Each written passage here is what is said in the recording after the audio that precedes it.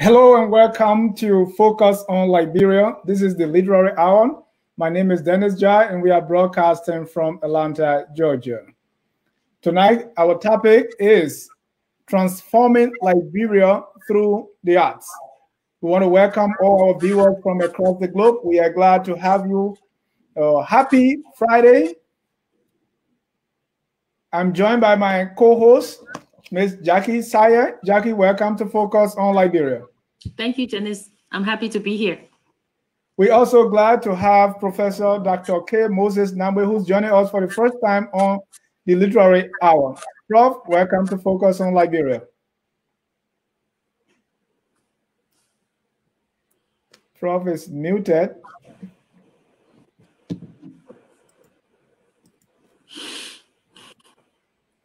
All right, once again, Prof, welcome to Focus on Liberia. If you can unmute your line. Hello? Can I be heard now? Yes, speak a little more volume. Volume? Yeah, that's good.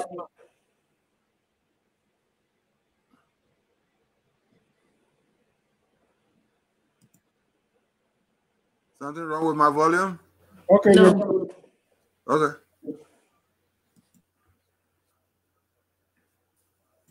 All right, we want to welcome all our viewers to this exciting Literary Hour. It's Friday. We want to say happy Friday to all our viewers across the globe. Share the link and let's have a discussion on the topic, transforming Liberia through the arts.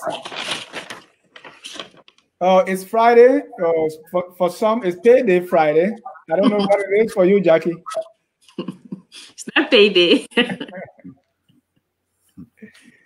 Okay, our topic is transforming Liberia through the arts. So those are, we have two major words in there, transforming and arts.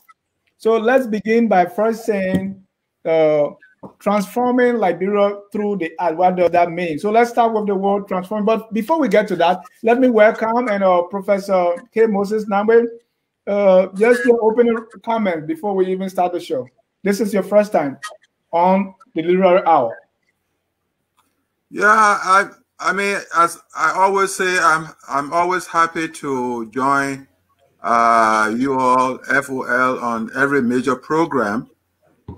And literature, sometimes people tend to downplay it, but literature is one of the cardinal concepts, cardinal activities in a society. And so the fact that you all are focusing on that gives me great pleasure because literature is my first baby. And that's his baby. If you were in Liberia, you would know that's really his baby. Jackie, your opening statement. So we're talking about the arts for development, and it's quite a very interesting topic because we know that development refers to the ability of the government to raise the well-being of its people. And many people tend to overlook arts as an instrument of development. So I think this discussion will be a very good one when we're talking about transforming Liberia through the arts. And when we talk about arts, we're talking about all art, all kinds of arts, literature, music, audio-visual arts, whatever. So I'm very happy to discuss that today. Great. And those are the two I spoke about earlier, transforming and then the art. So let's first start with transforming. What is that and why does Liberia need to be transformed? And if we are transforming Liberia, what is it that we're going to transform before we even get to the art? And let me start with Prof. With me? Yes. Okay. Yeah, those key words I want to break down first. Okay. Now, there are a couple of things you need to think about when you think about transforming. The first is you need to transform your mind and your heart. And that goes then to the physical transformation.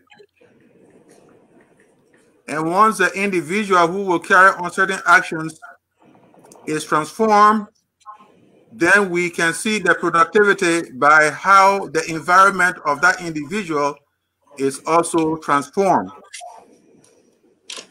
So when we are talking about transforming Liberia through the arts, we are posing the question, what is art, or what is a concept called art, and how can it be used to transform society? I think Jackie made the point by listing a few of the things as far as the arts are concerned. We talk about words, we talk about set of lyrics, talk about music then, we talk about drama, which transitions into the film industry. We even talk about paintings, you know, drawing and all those things.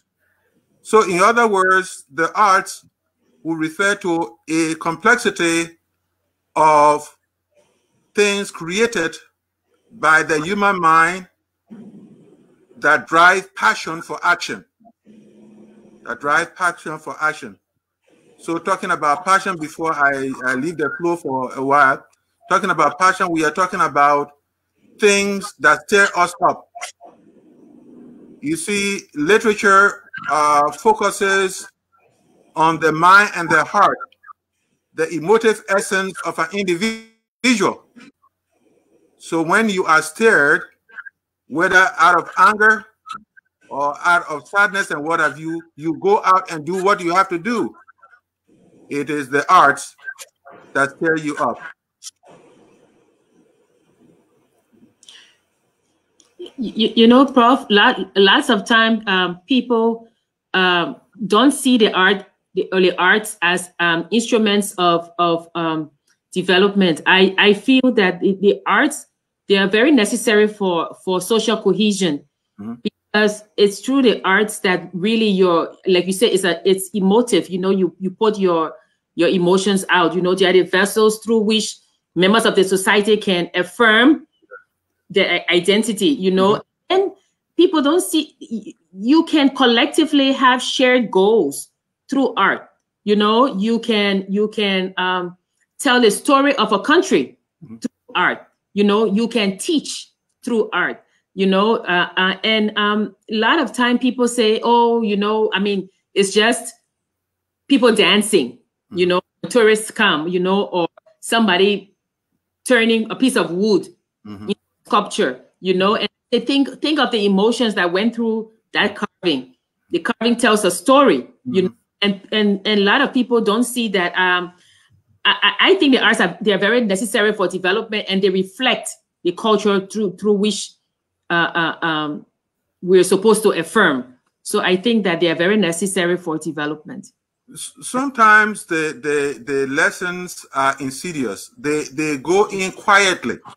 Yes. And because they go in quietly, not too many people pick them up. Yes. Pick the lessons up. And that is why those who are in the business of the arts, they have to have or create a loud phone. They have to create a loud voice to be able to get things out into the public. And before I leave the stage, I want to also point out that this is true of reading, because that is one of the channels through which the arts are expressed, reading. If you tell a society, or if you talk about society and say that the society is not a reading society, then it means that you are not creating the kind of passion for the reading. Yes. That is why, as I said earlier, that FOL, what is doing by bringing the arts to the fore, is very much important. We have to continue to sound the importance of these things, so that you don't even, maybe you don't want to blame the society, you want to blame you who have the knowledge and skills, but are not getting to the point of explaining yourself. You've got to be able to explain yourself so much so that people will take interest in what you are doing.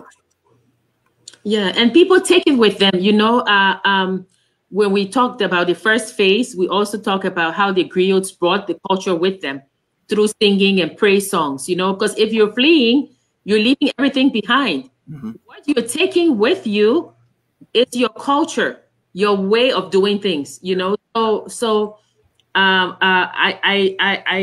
was thinking that, you know, they say politics, the identity consists of anchoring the past in a viable future, right? Mm-hmm. The viable past, you're anchoring the future in a viable past. Yes. So even thinking that, you know, you wouldn't say viable in a sense because of the conflicts. But if you look at it, you can find a commonality in that migration, right? And migration becomes the common thread. And what are you taking with you when you're going? You're taking a culture, you know, with you. Yeah, and people say, oh, culture, you know, and I always say, you know, it's important because if you talk about heritage, you have natural heritage, right? You have Lake Piso, you have Mount Nimba, right? Those are resources, right? Natural resources, you know, the natural part of the heritage. But then you have the culture, which is the way of doing things, right? It contributes to a sense of identity. Mm-hmm. Sculpture or painting, it grounds you in this this culture. So the heritage of Liberia, like most other countries, you know, is diverse, is multiple, is dynamic. You know, then you add identifiers, you know, like gender, religion, you know. Mm-hmm. So, but there's an overarching identity. We are Liberians. Mm-hmm. Mm-hmm. So I think the question comes is, what does it mean to be a Liberian? What is this Liberian culture that we talk about? So yeah, so I think the arts tell you, like Achibi said, it tells you where the rain started to beat you. Mm-hmm. So the arts say, you're a Liberian, let me show you what it is. So you're right when you say that arts, they are emotive because they move you, you mm-hmm. know. They may be telling a story, and sometimes the story might be silent, but it conveys meaning. Yeah. Something to and Prof, before you come here, I want us to take some time to really talk about what this art is, because what art can do, unless we show appreciation or we even recognize what art is, we may not have to we may not see its potential and the force that is behind it. So let's take some time and talk about art. We're talking about music, and we can even give examples of music. You talk about storytelling as part of the art. Stories, folklore that are being passed down from generation to generation. Sometimes you listen to a folklore and it tells you about, you know, I'm getting some feedback here. So let's take some time and go into art one at a time and see that power of what it conveys and what it's capable of doing. Let's start with literature, which Professor Nagbe has been writing for so long.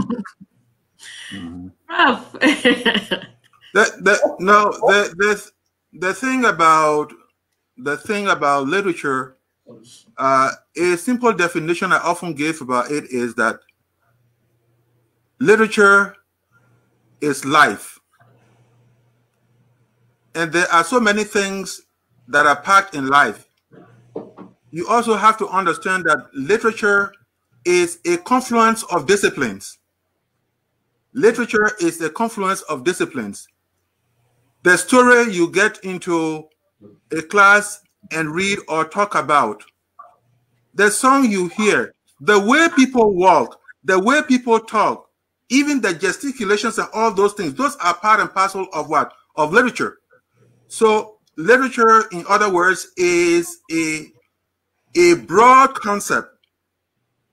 And at the center of literature as a course of study is the emotional essence. Without feeling, we are nobodies. Yeah. You go to watch a play or you hear a play and a tear begin to stream down your cheek. That is the emotion that is there in you. Or you are watching a show, you are watching people doing certain things until you laugh out loud. Your stomach begins to what? Your sides begin to ache and all those things. Yes. So many things.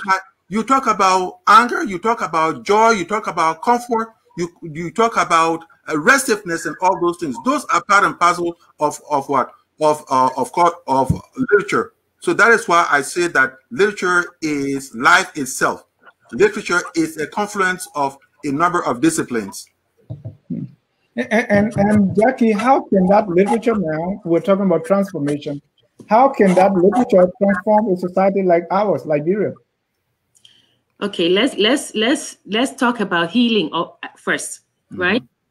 So we just had Koto on, and Koto wrote a book on inappropriate medley, right? About her experiences during the war. We have Prof. Nagbe, who also talks about the effect, the impact the war had on Liberia. The literature or the arts can be very therapeutic. You know, I always think that it's such a shame that Liberia is not using the arts in this healing process.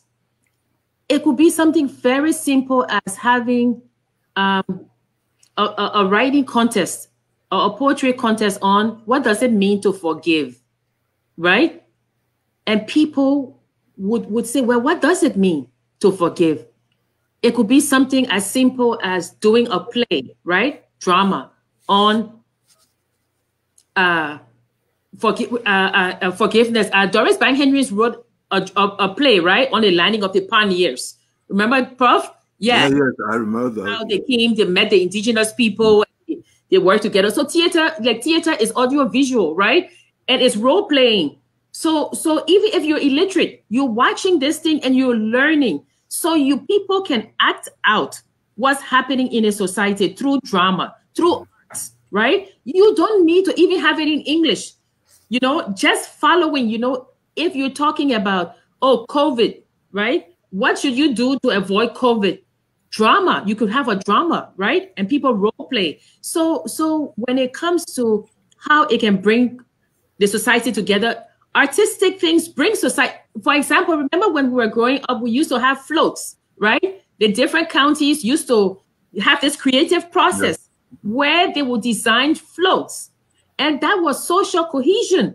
People came together to do what? To compete. So I would say that the arts, it may be a forgotten area in our country, but the effect of using the arts is manifold. I think that it's something that we need to start doing, to start using the arts to tell our story. Yeah. And Jackie, right after the, I think we call that the first war, and when the university was open, Prof. Nagbe had some, we call them the handout, some short stories. They were in those little pamphlets that we were using for classes. I was not in this class, but my brother was, so I used to read some of those things. And I don't know why, whether if he had other people doing the same thing, but he was writing, you know, articles and things that were pertaining to the war as we were discouraged. I think part of it was from the trauma healing process or something. From number you are here, you can talk about some of those things that you wrote. I think one of those stories was two brothers that were fighting, and then he fell on them, and they were something like that. I feel kind of well, okay. Let's go this way. We were talking about the case of transformation. Immediately after the military coup, you have Peter Bala and the Flomo Theater production. Yeah. When the coup occurred, there were a lot of people who wanted to take the law into their own hands. And so Peter Bala and the Flomo Theater production came on the scene. And so many, virtually in so many communities, they talk about following the law. They talk about kind of restraining the sense of entitlement, where you will go somewhere and because you think you want this, they should give it to you. And if they don't give it to you, you want to what? You want to kind of pounce on people and either beat them up and all that. Even in some of the schools, there were students who were tying up their teachers. There were teachers who were there were students who were beating up their principals and what have you. And through through the Flomo Theater production, there was some change that came into the society. think about apartheid in South Africa. It was through songs, it was through the theater that people were able to see a kind of sense in trying as much as possible to be able to live with one another. It took a lot of time in this country called the United States of America, for instance, before people became a little more relaxed with the interaction of blacks and whites. The Roots by Alex Haley, that whole series of The Roots, the making of the Atlantic slave trade, all the way to 6 generations of African Americans, that also was able to have an impact on how white people look at black people and black people look at white people. I am not saying, in fact, when you talk about change, especially as it relates to human character, you know that it takes a very long time for character to change. The best thing literature can do is always create the moment of conversation. So literature can also create the conversation that can impact people's thinking. And through the thinking, people can seek to do whatever is good to be done. And those are beautiful examples you gave. Do we see more or less of that in Liberia from your experience? In the case of Liberia, my people, in the case of, as I said, you people are in trouble. You people have created, the very fact that you even went to school, you have created trouble for yourselves. You are in a society that is wanting in a lot of what? The exercising of the mind and what have you. You have to be virtually in the marketplace, trying as much as possible to bring people to sanity. So this is the role we have to play in society. That's our role. We cannot regress from it. We have to be there. Yes, Jackie. No, what came to mind was an article that Tim Nevin wrote, but where he talked about the National Cultural Troupe, right? The ballet troupe. And what happened was that when they brought the dancers to live at the center, the National Culture Center, the director at the time, who was actually a Haitian guy, he kept them separate by ethnicity, right? He said, oh, okay, because the Gola dancers, they will not be able to dance the Grebo dances, right? He kept them separate. But when he left and Kona Kaishu came, Kona Kaishu said, no, they're supposed to learn each other's dances, right? To have shared unity. So they keep, so the National Culture Troupe became like a cohesive force. Yes. Also, if you remember, like he said, when they're dancing, what they would say would be like, I am Grebo and I'm a Liberian. And I'm a Liberian. So that was an instrument of cohesion. Celebration of diversity. Yes, unity, and not only that, but even their dances, right? Even the plays that they had, Dennis, they had the King's Une Daughter, Orphan Boy, Moonlight Dance. But all of these were morality plays, right? You learn, okay, I'm not supposed to do this. I'm supposed to do this the other way. Even Biting Moore, right? His literature, his little novelette is a morality novel, right? See what happens when greed overtakes you. You know, so if you look at it, Dennis, whether it's drama, whether it's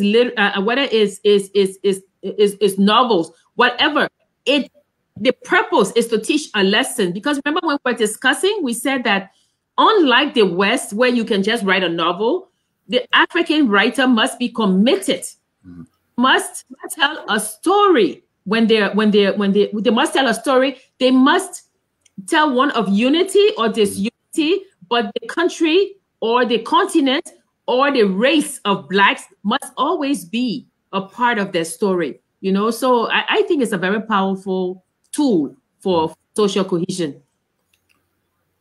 Probably before you come in, again, we're going back to Liberia.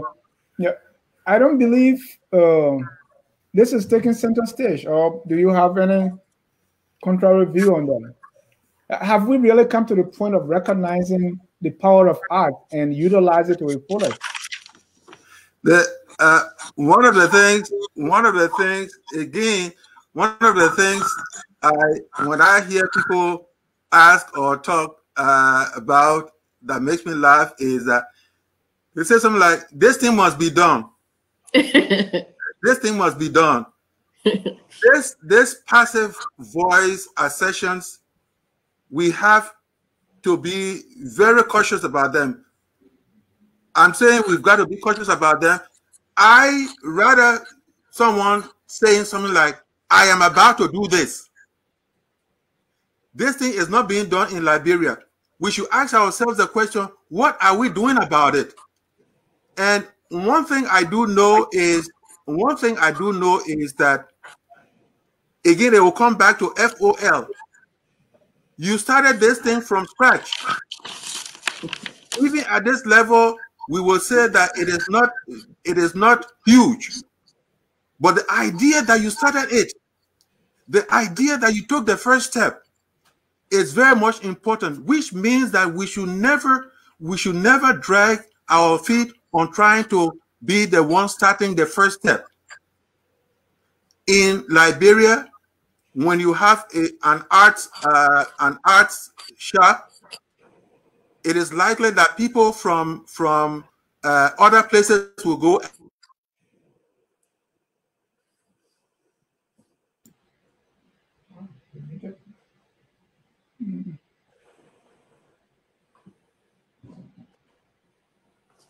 Prof, please unmute yourself. I muted myself.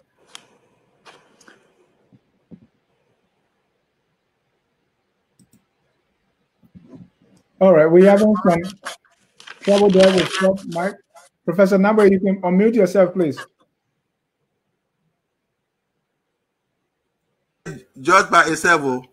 Okay, yeah. Yeah, it can. Yeah. Huh? Maybe it's because I haven't touched this place yet. So what I'm saying is, what are we doing about it? Is part of what we are doing now, which is raising awareness. Even if we have to take commercials on local TVs out there or local radio stations out there, we've got to do that. When did you read today? When did you check an art shop today? When did you discuss something of a Liberian writer? All these things are very much important. In other words, we have to keep the conversation going. We have to create dialogue. We have to create conversation. We have to be evangelical, if I must say that. We have to become evangelical in whatever we are doing. If people who are in churches, if people who are in the mosques are doing the same thing, it is very much important that we who have gotten the education, we must be able to let people know that things are out there for us to view, things are out there for us to converse about. It is very much important that we do that. That is why I say at some point that, hey, the very fact that you got an education, you are in trouble. You have to be able to hold other people's hands and take, sometimes even those who say they are educated, there are some who are educated and never get into these things yet. And we must be able to direct them. Who have gotten the education, we must be able to let people know that things are out there for us to watch, things are out there for us to converse about. It is very much important that we do that. That is why I say at some point that, hey, the very fact that you got an education, you are in trouble. You have to be able to hold other people's hands and take, sometimes even those who say they are educated, there are some who are educated and never get into these things yet. And we must be able to direct them. Who have gotten the education, we must be able to let people know that things are out there for us to watch, are out there for us to converse about. It is very much important. All right. If you just joining us, this is Focus on Liberia. We are on the Literary Hour. Our topic today, transforming Liberia through the arts. My co-host is Jackie Sayegh, and we have guest, Professor K. Moses Nagbe. Talking about the arts, Jackie, go ahead. You have something on your tongue. I can see that. No, I was going to say that, you know, I was reading Stone's article, and she said that the Pella people say if you build a town and there is no singer in the town, then it's not a town, right? Yeah. And usually when we go to other cities, like if you go to Maryland or you go wherever, the first place you go, or at least the first place I go, is to the museum, right? I want to see. I want to see what their culture is. I want to see their paintings, right? So the museum becomes a microscopic lens, right? Through which I can say, oh, I know this town through this, right? So if you look at it that way, you would say that, well, since the museum tells the story of the town, right? We should ask ourselves as Liberians, what tells our story? If somebody comes here, where will they go? I know when I took my daughter, we went to, you look at it that way, you would say that, well, can I go on? Yeah, sure. Yeah, so we went on Broad Street to the museum. That was the first place we went after we settled, because we wanted to see, you know, and I think the price is very exorbitant for the museum. You know, I think it was like $8. I was like, what? You know, but that place should be giving priority. You know, Dennis, is I remember one time we had a colleague at the University of Liberia. She was a professor of English, and we went to a wedding, right? Of course, you know, this is something we bring with us. At the end, we all stood up to do the Grand March, you know, and she was behind me, and she said to me, I didn't know you guys do the quadrille. And I said, what's that? You know, she said the quadrille. And so, of course, you know, when I came here, I realized that it is the quadrille. You know, it's something that we think is very indigenous to Liberia, but it's not, right? It's the Southern Virginia reel. That's what it is. That's what we're doing. It's not, but we feel that it's indigenous to us. So what I'm saying is that we need to elevate the arts. You know, Ghana has a Ministry of Tourism, Arts and Culture, right? Kenya has a Ministry of Culture, I think Heritage, right? Zambia has a Ministry of Tourism and Arts. I know that they were trying to have a separate arm of tourism. I think that if we try to elevate the arts, what we need to do is to look at tourism, because it seems as if tourism and culture, for some reason, seems to go together. And so tourism is the economic wing of culture, right? But if you want to talk about economics, Dennis, and you say, well, how can arts be profitable, right? All you have to do is look at Nollywood. That's all you have to do, right? Because the other day they said that Nollywood, right, like the Nigerian movies and the Nigerian dancing, they made what, 8 million in 2010?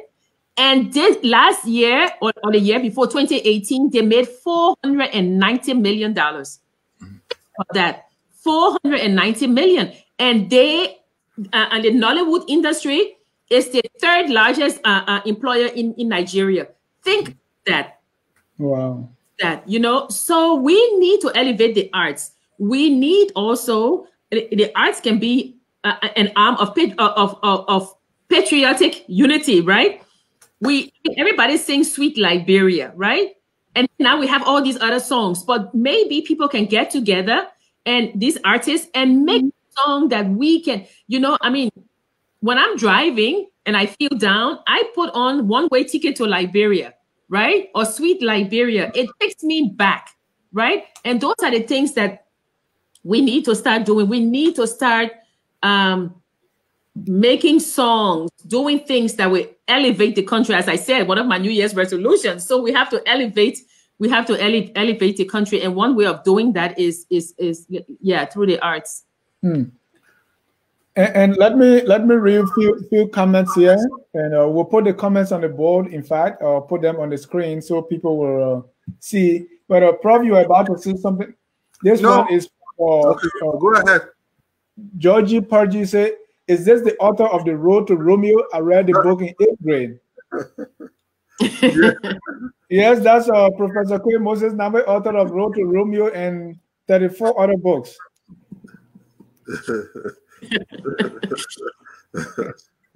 Author Mango. Who is Jackie? You want me to read this? Who is this Liberian woman? She is well in language. Well, this is Jackie Sayegh. Thank you, Arthur. And Musu is affirming that yes, Flomo Theater did a lot to promote culture and heritage, and that is very true. Prof, what I was trying to bring about is the same way this culture can be powerful in transforming Liberia, it also can give opposite result. I think there is a need to guide it. Okay, right now there's a lot of music, right? What if what comes out of this music is bad and it's going to lead people the other way? So so this can have the opposite effect. That is the story of the human society. That is, if the voice of conscience, if the voice of constructive thinking is not loud enough, the other voice will overtake it. And that is why they I think it was yesterday or a day before yesterday that Jackie made a comment and ended with the Shekori story. The story about the two wolves. Mm. It will depend on the wolf you feed. The same thing is here. There are often, once you have a diverse society such as ours, you will have competing voices. There will be a contestation of the key voice. And therefore, you who are very much particular about conscientious voices and what have you, or the constructive ways of doing things, you have to try as much as possible. Maybe you can work in silos or work in groups, as we talk about, work in groups, but keep making sure that you are always visible. There has to be a sense of visibility. There has to be that loud voice. It doesn't have to be all too dramatic so that people get put off by it. But every time you've got to say something about what is happening and how you can deal with it. For instance, in the States, America, they have Passion of the Christ by Mel Gibson. And when that movie came on, there were several people who got a little more committed to all things religious. The same thing happened in the case of music. When you go to Bob Marley and he talks about stand up for your right, you are about to move and do something about it, something that happened in the 1970s about social change. You can talk about that. Even he talked about war. He said something of the fact that if people are not fighting for equality, if people are not fighting for racial integration, there will always be war. So coming back to what you were saying, Brother Ja, the reality is that there will always be competing voices. Voices of conscience have got to speak a little louder. They have to do things, even if they have to print banners and all that, T-shirts, caps, and all those things, they have to do them. There has to be a concerted effort to make sure that a collective story of good transformation is provided. And Jackie, you were talking about Nollywood generating some money. Black Panther generated how many billion? I think 1 billion. So arts can be used for that. But to Prof Nagbe, that a counter voice or our voices being louder. What do we see happening in Liberia currently? Is the voice of conscience you're talking about being drowned out? Or is anybody hearing it? It's being drowned. It's being drowned. Especially, like I talk about trashy music. If people are engaged in trashy music, oh, I don't like your trousers. Oh, I don't like your trousers. That doesn't say much. There has to be an undergirded deep philosophy to some of these songs, to some of these stories, and all that. You were talking about stories that came almost immediately after the war. We had this series, the OYSS series, Ordinary Yet Significant series. Sister Lorraine Brown, K. Moses Nagbe, I think one Hester Williams, and another person. Almost immediately after the war, we sat down and said, well, why don't we tell stories that are going to improve upon the human character in this society? this is where literature or the arts as character formation becomes very much important. So that's when a lot of those stories were being told. I remember I had a story that had to do with money is cheap and never again pagono. Now, money is cheap. I say, well, not everything that you do in society, you expect money. And if you go about your life like that, then definitely you will not do anything good for anybody. So that story too was able to get that. So the short of the long is that we have a long way to go, and how we start it should be something like there has to be some level of purpose, some big word, which is intentionality. There has to be a purpose to it. And once we understand the purpose to what we are doing and how we are doing it, then definitely we will be able to ensure that what we want to achieve is achieved, which is a positive transformation, positive transformation. You are watching the Literary Hour. Our topic for discussion: transforming Liberia through the arts. And when we talk about transformation, every society needs that, starting with the character, integrity, honesty. The people, life need to be transformed, and then the arts encompasses literature, the visual arts. You talk about, everything in between consists of the art. And we want Liberia transformed. Jackie, why do we want Liberia transformed? And what would that transformed Liberia look like? It's necessary to have Liberia transformed. We cannot stay where we are. We do not want to go back to where we were. So we have to make where we are going a better place. So, for example, when I was listening to Prof. Nagbe, and I was thinking about the songs, and I guess people will say, but what's wrong with the songs? They even sing these kinds of songs in the United States. The United States have options. You don't like the song? You can flip to another song. You can go to the library. You can go to the museum.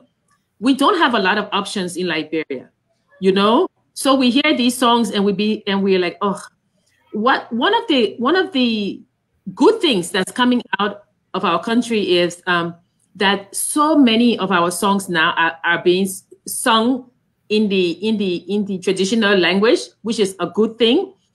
I would say a masterpiece, right? Is Sonny Gardia Boys. What is it called? Bosade, right? Because if you listen to that song, it's about legacy, right? The heritage. Yes.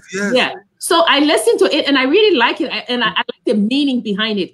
And if you want to know how the arts can appeal to people, listen to the song, right? Because it's saying that Nyanga Lawrence is our legacy, is our heritage, right? And that Bromsky has given her to the Bassa people, right? And you see the identifying with the song, that she is ours, right? This person belongs to us because the person who's gone on before has given her to us. So music, the arts can be a force of cohesion, can be a force of good, right? So I would say that if we are talking about transforming our country, or we want a new constitution, we want a new this, I would say, let's take the case of South Africa. In South Africa constitution, right? South Africa's constitution, it says that the languages of the country are a cultural resource and they have to be protected at all costs, right? And when you go to South Africa, that you will see people speaking perfect English and they will switch like that, and then they come back to English and they switch like that. And it's all over the southern region.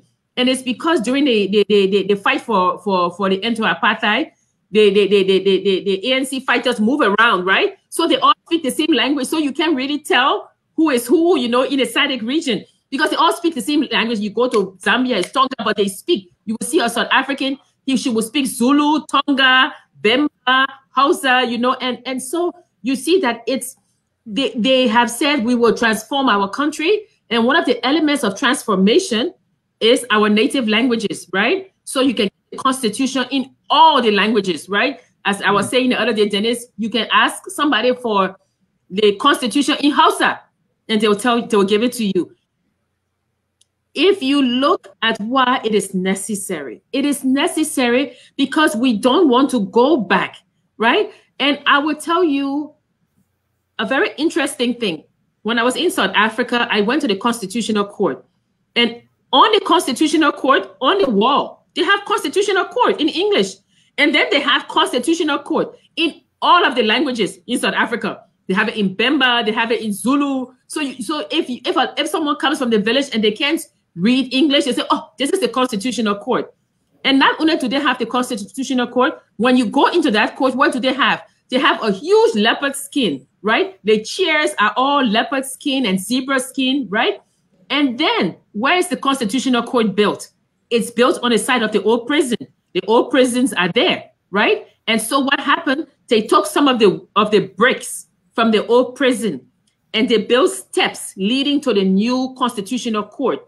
And then what they did, they put windows down so the judges, they can only see the feet of the people who are passing, as it should be. They don't need to see the race. They see it. So what I'm saying is that we need to start integrating some of these things into our country. We need to start, you know, one of the poignant things that always makes me cry when I go to the Constitutional Court in South Africa is this piece of blue, blue plastic, right? That blue plastic was what when the white soldiers were killing this black woman, they had her naked, right? She was naked.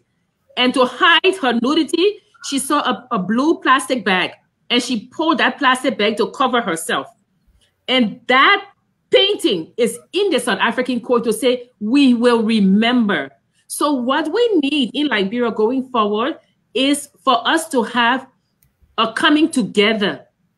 Yes, we are moving to this new place, but we want to forget maybe some of the horrific things, but we want to remember some so we don't go back to it. So I think it's very important that we do have a museum of what happened, remembrance of what happened, things that happened, you know, and then we move on. And to move on, Dennis, will be a coming together of all the stakeholders to say, this is where we want our country to be.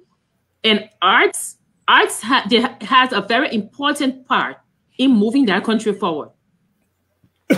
And talking about that, and you cover a lot of ground. So let me bring us to a few things that you said there about the language. You also talk in the language. When we were growing up, when I was growing up, in fact, speaking your language was a problem. Your birth tongue was a problem, and sometimes even on campuses there was a dialect police. We also, since the war, we don't have a war museum. We tend, if you talk about the war too much, it means you are not letting bygones to be bygones. Also, there is a divide, an elite, or some call it conquer, that we are not supposed to talk about because it's divisive. In fact, using our birth names at some time, but from what you are saying, Jackie, these are all component things that we can use for healing and for the transformation we're talking about here. That's the art. Yes. So these are the challenges. How do we meet them? Again, let us keep in mind that in talking about transformation, we are talking about the physical, we are talking about the psychological, we are talking about attitudes and behaviors. So that broad range is very much important, especially when it comes to behaviors and attitudes. Literature can work on that, and even the arts as a broad concept can work on behavior and attitudes.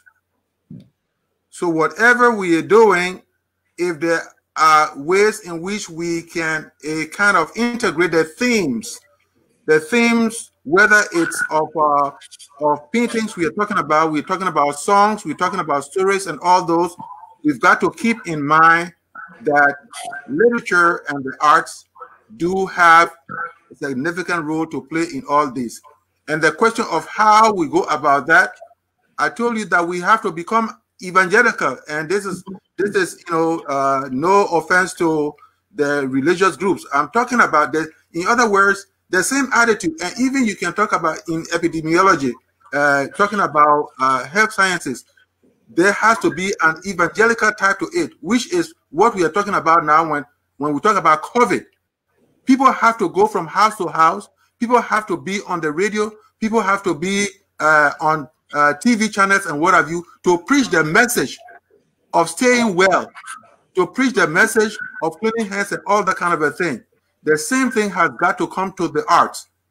Nobody is going to do that for us. We who understand these things must be able to provide opportunities or to find opportunities within which we will talk about them, explain them. And that is how we are going to get to some place. And it happened when I was teaching in a village in Guinea, the refugee school. Okay. There was a song, anytime and this was a Pella area. So we're teaching in the health science class, we had songs that we were singing. And so what we cleverly did was to translate those songs into Pella, into the local language, because when the kids go home, they will sing those songs and their parents will hear. So one of those songs was "Mosquitoes are causing malaria." Mosquitoes are causing malaria. Okay. What should we do to prevent mosquitoes? He said, cover your door, clear the waters, and all these things. So the kids went home and started singing those songs.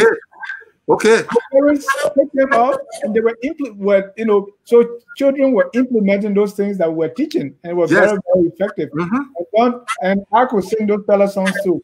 But we have few comments here we want to read. There are some suggestions. Our man G-Play is saying we need a museum, definitely.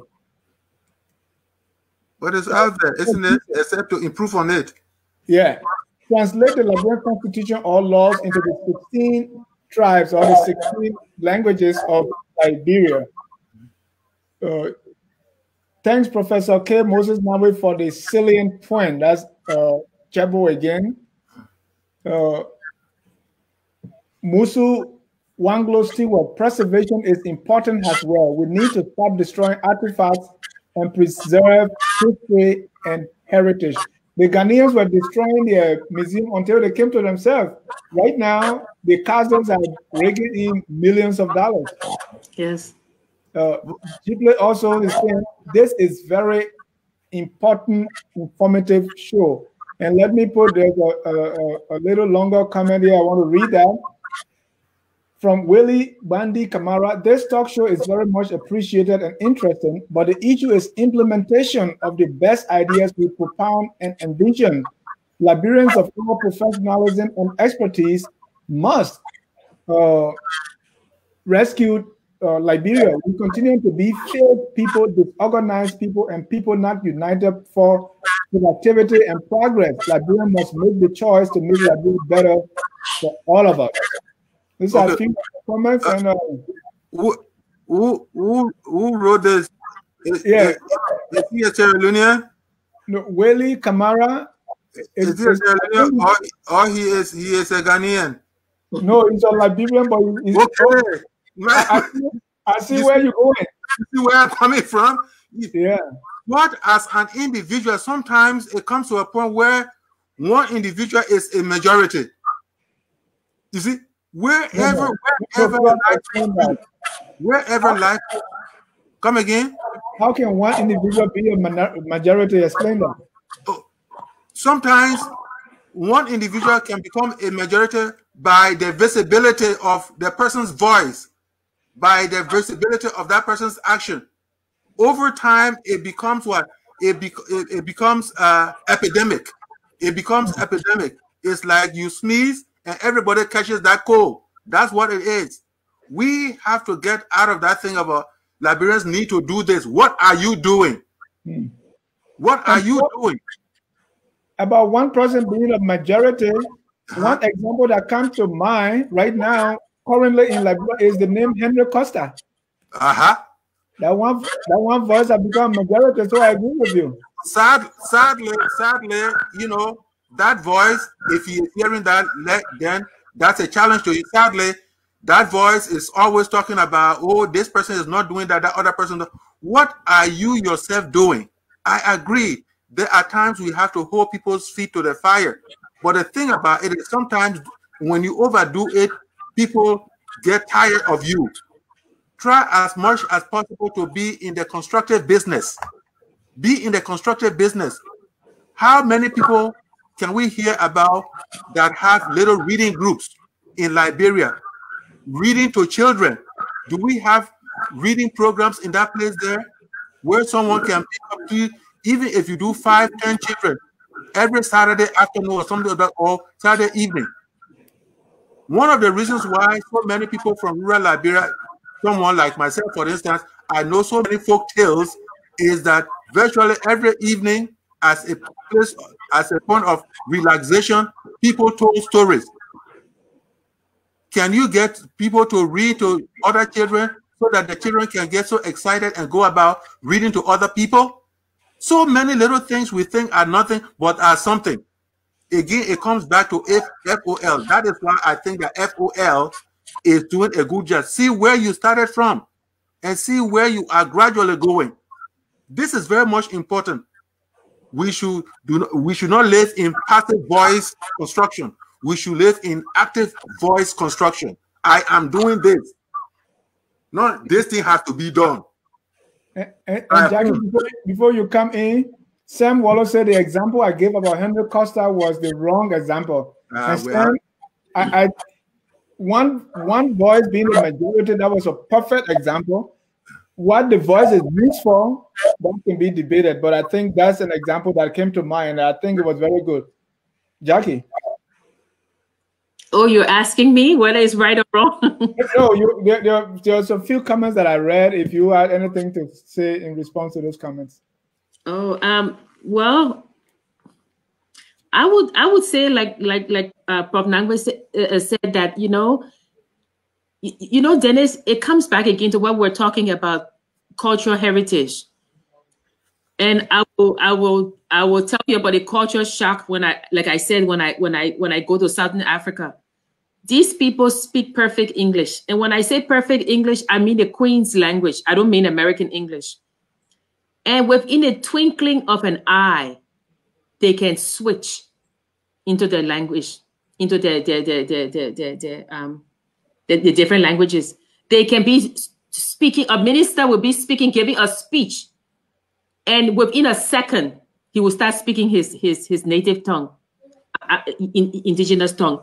So I guess for me, I think that there's a block, there's a stumbling block, you know, in moving forward with our cultural heritage, because some of us as Liberians still think that it's something to be ashamed of. And it is not, you know. And if you, I mean, you know how when we're growing up, we had National Costume Day, right? Yeah. We would wear African clothes. It was called National Costume. It was called Costume Day. How is that possible? So when people traveled, right, during the war, when people traveled, they came back, people started wearing African clothing and saying, oh, you know, even the clothing itself, Dennis, if you look at it, I always say that even the people who sew our clothes, they are artists. Because if you take your African fabric to an American tailor, they will just sew it anyway. The African tailors, they have an art in positioning the different designs, you know? You look at it, you be, oh, because if there's a design, you know what I'm talking about, Prof. Now, yeah. The design here or here. So that's artistry in itself. Dennis, I think that as a people, there's a lot of discussion that needs to go on. And one of the discussion is a frank acknowledgement of where we've come from, of how we've hampered the growth of our culture by shunning certain elements, you know, and uplifting the things that we call civilized culture. Now, yeah. The word is default. Now, people don't use it, but I hear people in Liberia using it, civilized. So what is civilized? So when you start to discuss, what is this thing called civilized? Is it not civilized to do this? Is it not civilized to do that? Is it not civilized to pick herbs and boil it? But yes, we go and buy Chinese herbs. It's the same thing. Is it not civilized? It's civilized to eat with our hands. But yes, we see other people doing it. It's the same thing. So until we can look inward and say, what is hampering me from joining these others to say, this is our culture. this is what we brought with us, this is what we will strengthen, and this is what we'll take with us, there will always be a problem. So I think that what we need to do as a people, unfortunately, I think that society in general, unless culture brings money, you know, they don't look at it. So they look at culture and tourism. So they kind of group it together, tourism, culture. So they bring the tourists and they tell people, stand there and dance, do a little dance. But that's not culture. That's putting on a show, you know? So until you start to define what culture means to you and to the country, you know, and that this is necessary for us to be proud of who we are, we're not going to go anywhere, you know? Definitely. So we're going to stay, and it takes one person, it takes several people, but we have to move this along. And Jackie, you talk about African Costume Day. Even now, they still do that. And in Liberia, you have something they call a traditional wedding. Yeah, you know, traditional wedding. You know, I mean, it's a wedding. It doesn't have to be traditional. You don't have to put it. What we used to do is a wedding. It is us. But for anything that belongs to, in fact, the days we called normal day, there was a segment on the radio show called Liberian Music. So everything that had to do with Liberian is put in some subcategory, as if we are separate from Liberia, because that's us, that's our culture. But and that goes back to a point where we had to graduate from being ourselves. You know, if you were born speaking Gribble, you have to graduate from there, else your civilization will be questioned. Yeah, civilization, as they say. You know, yeah. I mean, even if you even look at it, Dennis, you know, even now, you know, I said that to you before. If you're talking about culture or something that's moving Liberia forward, and it's not politics, nobody listens to you. Nobody comes to your show. You know, the minute you say politics right now, you have 300 people listening. You know, but yet arts is also politics. Right? You're learning about getting along with people. You're learning about what these people do as a people. You know, I will tell you a story, and you know, as a writer, I like telling stories. But let me tell you something. The first time I went to South Africa, right? And as an African, really, when you go to any African country, it's like you're at home. So we were on the bus. We're going with the students. We're going to Limpopo, right? We're going to this resort. We stopped at a what is it called? We stopped at a rest area, and so that we each had a bag lunch, right? We had a bag lunch, each one of us, and I had my bag lunch in the van. We got out of the van and we sat down, and then I saw a group of ladies, you know, ladies who like they were the ones who they had on uniform, so they were like the maids, they cleaned the rest area, and they were sitting under the tree. Dennis, I walked over to them. I opened the bag, I put the food on the table, on the grass, and I said, "Oh, apple, orange juice, bread." I'm like, I don't like the apple. And the woman, she's like, "I like apple." And this other woman, and when you look, and I said, "Let's cut the bread." And we sat there eating, and we sat there talking. And you know, some Africans don't know a lot about West Africa. And they said, "Where are you from?" And I said, "Liberia." And I was talking to them. And when I was done, I got in a van, right? The other lady who was in the van with me, she said to me, "Oh, so I thought this was your first time coming to South Africa." I said, "It is my first time." She said, "But where did you know them from?" I said, "No, I don't know them." I said, "But I went to go share my lunch with them." And then she said something that would tell you how cultures are different. She said to me, "Oh, the two other people in the van with us, they finished eating, but they have some of their bread and things left over. Let me go take it and give it to them." I said, "You can't do that. You cannot eat and then take what you have eaten to give it to them, because that is wrong." You know, I mean, those were not kids. So what I'm saying is that there's a commonality that we have, that we know that, okay, this is wrong, this is right. It's wrong. You know, and when we went to Soweto, I was walking, and there was this little girl walking behind me, and I just grabbed her, I put her on my hip, and we're going to the reading room. And the other student, the American student, said, "Oh, where's her mother? Do you know her?" I don't have to know her. She was walking behind me. She's a child. She's going the same place. So what I'm saying is that we need, Dennis, there's a commonality of culture. There's a commonality of heritage that needs to be elevated.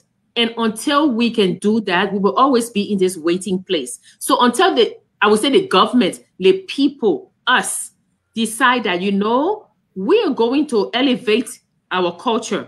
We're going to elevate the arts. We're going nowhere, you know, as a people. All right, ladies and gentlemen, if you are just joining us, this is focused on Liberia on our literary hour. Our topic, transforming Liberia through the arts. Our guest, Professor K. Moses Nagbe. My co-host is Jackie Sayegh. Let's we are way into our time, so let's come to our next steps. Prof, you keep saying that what each of us can do. Yes, that is true, but the job is so big that it needs little more. What should be the next step? What can we do to see this Liberia transform? What does ordinary people have to do? What does the government have to do? What does the diaspora Liberians have to do? What does everybody have to do to transform Liberia through the arts? As we wind down. Okay. We started saying that the arts relate to literature. The arts relate to paintings. The arts relate to music. In general, the arts is the seat of life of a nation, life of a people. There are certain things that require behavior and attitudes. We should be able to create the environment to see how we transform behaviors and attitudes. For instance, are you someone who feel embarrassed wearing your local clothing, local attire? Are you someone who gets embarrassed if you are wearing your Sekou neck? How do they call it? The V-neck? Do you get with the embroidery and all that? Are you someone, or are you someone who get embarrassed wearing a gown? That is another thing you have to think about. Are you someone, if I know where life places you, sometimes you may not have had the opportunity to learn a local language, but are you someone who takes sufficient interest in that so that when someone speaks, you want to kind of understand what that person is saying with kind of real excitement or enthusiasm? Are you someone like that? Do you have a reservoir of proverbs every now and then whenever you are speaking you want to either think about or use? Such are things. What about even your diet? Do you sometimes include your local meal? Like, do you like eating flour sauce? Do you like eating pasajama, cassava leaf? Do you like eating spinach? Do you like eating palm butter? Or when you are somebody who, when you pick up crab, you hold it with 2 fingers until the whole thing falls into your lap, and you say, "That's why I don't like eating crab." Is that what you want to do? In other words, it is the food, it is the music, it is the clothing, it is the language, even in the refined form, something of even Liberian English and what have you. All these things are important. Wherever you are, be able to be someone who can spark off conversation in that direction. And if you are government, if you are some person, how many people in the government cycle can help support writers? I know, people like to support music because sometimes they put their name in the music. Therefore, they would want to pay $240,000 for that. But how many people? Literature. reading materials. How many people can sponsor research into that? So the short of the long is that, yes, as you started saying, Brother Jai, everyone has a part to play in it. If you want to be proud of other people's culture, other people's way of life, good for you. But I think at the center of it all, you need to be proud of your own country, your own way of life, and all that kind of thing. And that will be the beginning of what we have to do. What you are doing here, which is the FOL, I will always come back to it.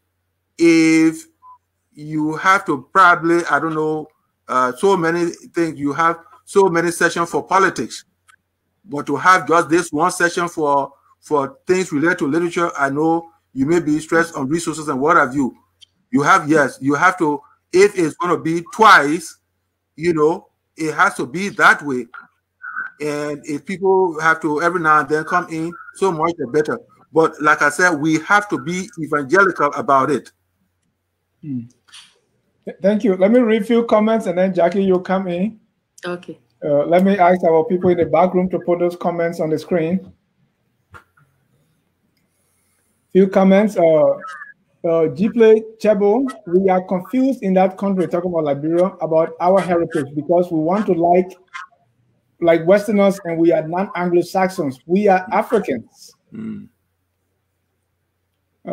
Emmanuel G said we were Westernized, Christianized, and mentally conditioned to neglect our values.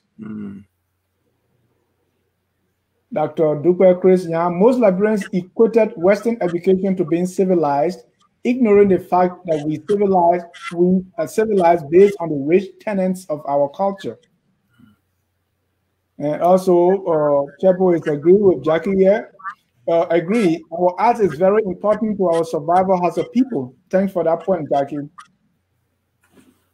Everything in Liberia is politics. The country is too much politics, nonsense. Yeah.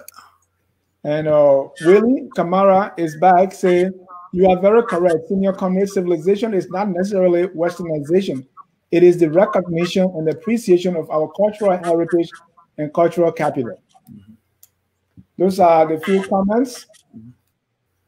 Musu agree. Musu, I think you agree with me. I don't know. Okay. I hope that's me. Jackie? I think, Dennis, one of the things that we must understand is that different does not mean lesser. I think many people think that when it says different, it means that you're lesser. You're not. Lesser simply, different simply means you're different. Right. Different cultures. You're not lesser. So there's no reason to equate Western culture with some superior culture. You know, I tell people, my daughters always say, we have so many aunties and uncles, because I said to them growing up, you're not going to call anybody by their first name. If they're older than you, that's Uncle Tom. You know, that's Uncle Nagbe, Uncle Dennis. He's not your crowd, you know?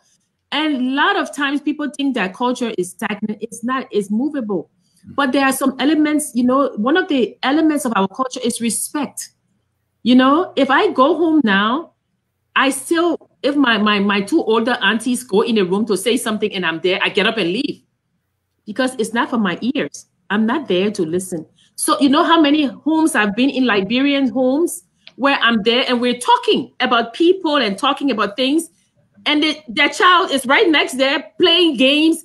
You know, they don't even greet you when you're coming in and like, oh, that's the American way. No, I know, Dennis.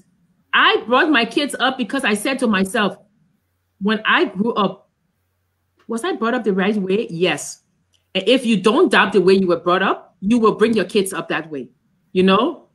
So we have to question ourselves. It's what I keep saying when I say, what is your truth?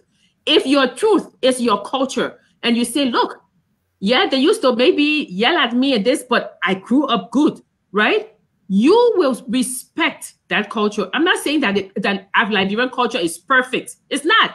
There are some things we have to get rid of through the, you know, change, right? But again, I will come back that it is necessary for our survival. as a people to elevate ourselves through the arts and our culture. It is necessary because, as Frantz Fanon says, you cannot be another people, right? All you're gonna be is a carbon copy of that group. And if you're a carbon copy, Dennis, the carbon copy is never as clear as the original. Right. So you're copying another culture, and most of the time you're copying the bad elements of that culture. You're just a carbon copy of that culture. So I would say that we need to uplift our culture. We need to have a place so that when people come to Liberia, we say, you know what? Go to our museum, see who we are as a people. Go to they have a Holocaust museum. Go to our Civil War museum. See what we went through as a people, you know, and through that, I think we have a greater appreciation of who we are, you know. And like Prof. Nagbe said, it may be that we would have 2 people listening to us, Dennis. It may be that we will have 5 people one day. But if we continue this conversation and somebody tells somebody else and somebody tells somebody else, it's not always going to be politics. Somebody will listen and say, oh, you know, what Professor Nagbe said was right. What I heard on Focus on Liberia was right. Because we cannot just have politics 24 hours a day. We cannot, you know? There is you know, education is very important. That's why by, you know, the help of the support from all of you, we try to make a conscious decision to say, well, we're going to cover other things besides politics because it's very important. Because the education that this kind of forum provides is very important to counter the narrative out there. You know, and Jackie was talking about using hands. There are some who see Americans, for instance, and say, oh, you are using your hands to eat this, and they look at it different. So I ask them, how do you eat your pizza? How do you eat your fries? Do you use a fork or do you use a spoon? Okay, and then they look at you, you're swallowing GB and they have a problem with it. You know, oh, how do you swallow and you don't chew it? How do you eat your ice cream? Do you chew it? Yes. So education that we provide, education that comes as a result of this kind of discussion is very important because it gives people also the tools to say something back to someone who tried to demean you, or someone, as Prof. Nagbe was saying, who is not proud of wearing the kente or wearing the vice shirt because you think somebody is going to repudiate you or look at you differently and you have no counter. You're in a class, one of the best papers that I've written in my school year is when I talk about my village. But if I try to copy and talk about, you know, the modern cities, talk about Chicago, I'm not going to go very far because someone who was born in Chicago is going to write that better than I do. You know, Dennis, I mean, just before, I just wanted to say that, you know, when you talk about the power of one person, right? Yeah. My professor is sitting right next to, well, virtually sitting right next to me, right? And Professor Nagbe was one of my professors at the University of Liberia who taught me the beauty of culture, right? Through his courses. So if you want to talk about one person influencing another, that's Prof. Nagbe, and one of his students, I'm right here, and you are his student also. So thank you, Professor Nagbe. And then each one of you have so many students too. It's going.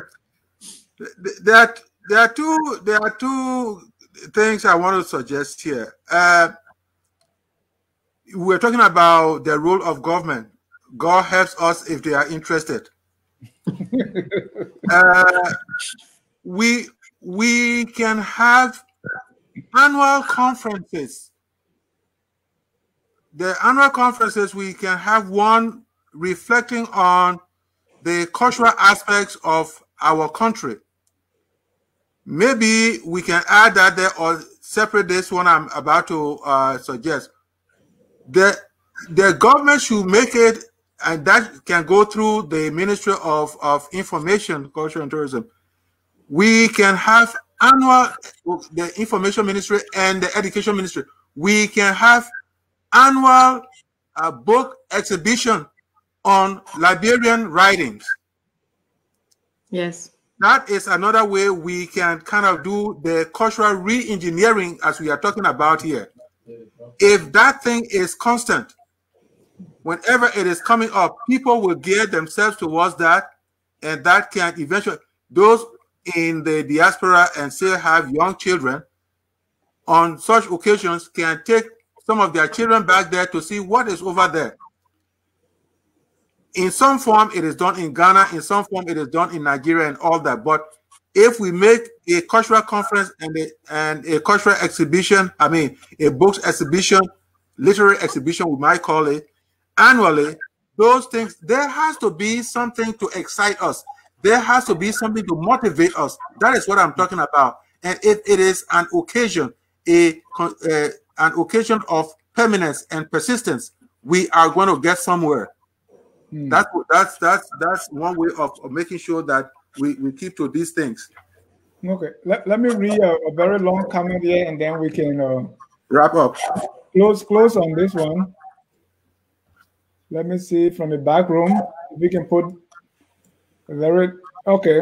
Oh, it's coming from our friend Willie again. Willie Bandi Kamara. There is the urgent need for unity of purpose for all Liberian professionals, intellectual class, political and economic elite. But what we continue to see is division, antagonism, and lack of unity of purpose. We must purposefully reverse this. One way to reverse this is to start an organization of Liberian professionals, economic and intellectual class, to brainstorm our current state of affairs and a way forward. We must identify all best minds in all areas of youth endeavors and allow that to happen. All right, that's the we have the Liberian Studies Association. Right. Emmanuel Jesus said decolonizing programs allow traditional clothing to be used as school uniform, teach the 16 vernaculars in school, teach traditional medicine in school. You know, so one time I wrote an article called "Civilization the Way We Knew It." Dr. Chris Young said the government needs to create the enabling condition and environment for promoting of our culture. This is a major task that cannot be done by an individual. You are right about that. Dave just said there was an intentional ploy to commit cultural genocide for over a century from 1816 onward. However, I am confident that there is hope for the future from people like you and many others who are committed to cultural liberation. Dave said what? Cultural genocide? Dennis, Jah, and Dr. K. Moses Nagbe, for your information, I have started to compile a list of Liberian professionals of all endeavors with the aim of convening an all-Liberian conference of professionals to deliberate on the state of our country and the way forward. I'm currently working on this. Thank you so much, Willie, for that. All right. What I was saying, I wrote an article before, Civilization the Way We Knew It. One way, when I was growing up, I saw civilization that you are civilized if you cannot speak your language. You are civilized if you cannot do those things you did before. For instance, if you can dance chocolate anymore, or you can use a phone, then you are considered civilized. You are also civilized if you travel outside the country. Whether you went there as a slave and came back, you are considered civilized. And so that's why I saw some grand uncles who were former slaves from Penadapo. When they came back, they were royals. And so today we see something like our allegiance to some imaginary group called the international community. Everything we would want them to have a say so. If you have a church and there is no branch of that church in America, then you're not a church. So all alone, instead of our Father which are in heaven, we are praying our Father who is in America. So all these things are part of the way, called, maybe that's the cultural genocide that Dave is talking about. No, so, all the ideas that people have expressed, Dr. Yan, Brother Kamara, you know, Yase, they are all big ideas. They are very important. They are big ideas. And they should be given consideration, especially because those are aspirational. Those are aspirational, and so you cannot discount any one of them. But I continue to hope I continue to hold that what 2, 3, 4, or 5 people can begin and work on can at some point have meaningful impact than when they just sit around and say, let this big entity, this big government, or let this government or other people, so many people come around before things are done. That's, for me, that's what I see. I know it is good to be aspirational, and yet, what do we say in Liberia? They say dry meat sweet. Well, what would be eaten before the dry meat?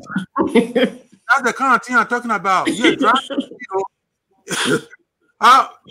dry meat to dry the meat require what patience and all that one there. But can we wait for that moment when we get the dry meat in our hands to eat?